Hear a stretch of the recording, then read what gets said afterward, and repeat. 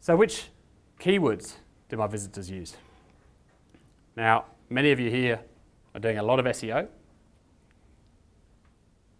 So where do you find this information? Traffic sources, search, organic. Yeah, they bury it because it's Google and they don't like SEO.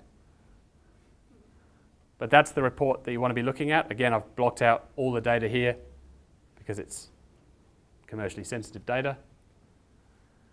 Again, the same reports that you're used to. So you can easily flick this into e-commerce and change the values. You can change the percentages. You're all pretty familiar with it.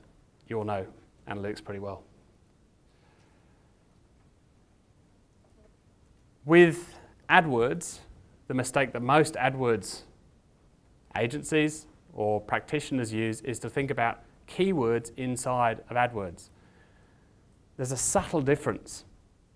The thing that really matters is the search query, which is what the punter actually typed into Google.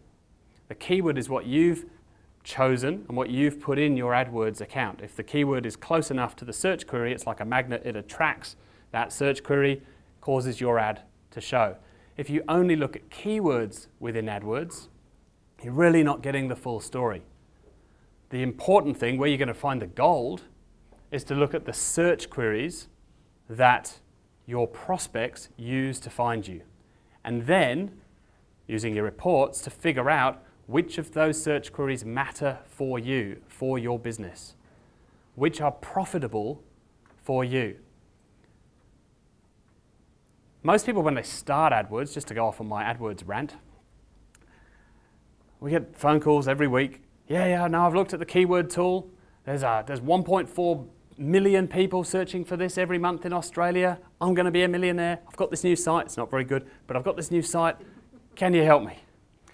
Okay, put the little tick next to exact on the keyword tool instead of broad match, and you'll see there's actually 53 people a month searching for that term, not 1.4 billion. What's important though is what words that you don't yet know, what are those? And while the keyword tool is fantastic at giving you a very rough idea, and it can be very, very wrong, a rough idea of how many people each month in Australia use a particular term, what it's never going to tell you is how that performs for you, for your website, with your conversion rate, with your content. That's why I believe AdWords has to come before SEO. You've got to find out which search queries work for you. Then give the top 5% of those to the SEO boys and say, get me to the top of Google for that. But you've got to know what's profitable for you, not what the free tool tells you and everybody else that's using the free tool.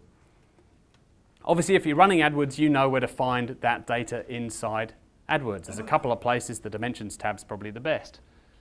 But analytics is going to give you additional views of that data. So if you come into your Match Search Query report, now I can see how much revenue each individual search query is driving to my business. I might find that I've got massive differences in conversion rate from one keyword to another.